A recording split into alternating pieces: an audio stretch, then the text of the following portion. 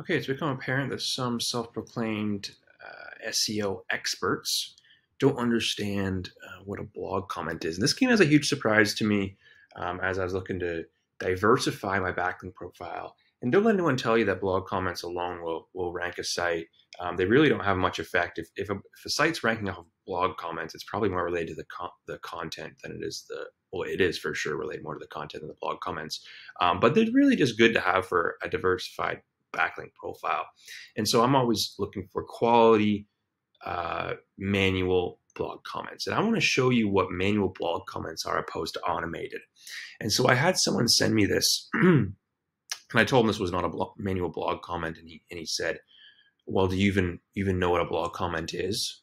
And so it was clear that he didn't have a lot of experience in this. And I really wanted to make this video to help beginners because anyone who's been in SEO for a couple of years is probably, very well aware of what I'm about to talk about. But so here's an example blog post. If you scroll to the bottom here, you can see that very frequently there's comments being posted and they are injected with anchor text, not even in the same language, let alone niche or context or anything along those lines, but they're injecting links within the text here. And these are not manual. Don't let anyone tell you these are manual backlinks. These are automated backlinks.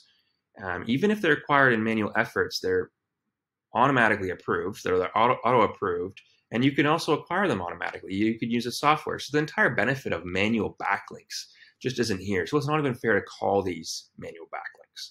And you can see it's just the entire page is just littered with unrelated spam. Just a really awful, useless page to get a link from. Now, manual backlinks. Let me go over here and in the blog section, of course, scroll down.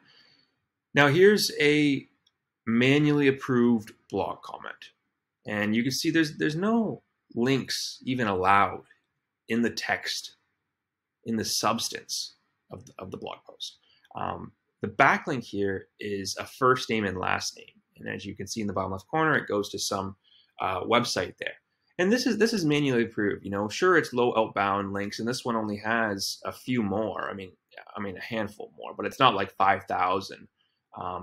But you can really see that the context here, the blog post is about SEO, and they're talking about doing paid articles or Wikipedia links. It's totally relevant to the context of the article. This is what a manual blog comment is, and this is not harmful to your site. It's a big difference from this, which also may be acquired manually, but don't let anyone tell you this is a manual blog comment. This will, in numbers, potentially harm your site. It's getting harder now to do negative SEO and whatnot. That's a whole different story. But in general, let's just say no benefit with this, zero benefit, not worth spending time or money on this. And a decent amount of benefit, right? This is going to add much more diversity to your backlink profile. So if you guys have any questions, don't hesitate to drop them in the comments. This is definitely a beginner level video, and I'm surprised that I really needed to address this, but definitely wanted to get it out. This is what manual blog comments are, and that is all for now.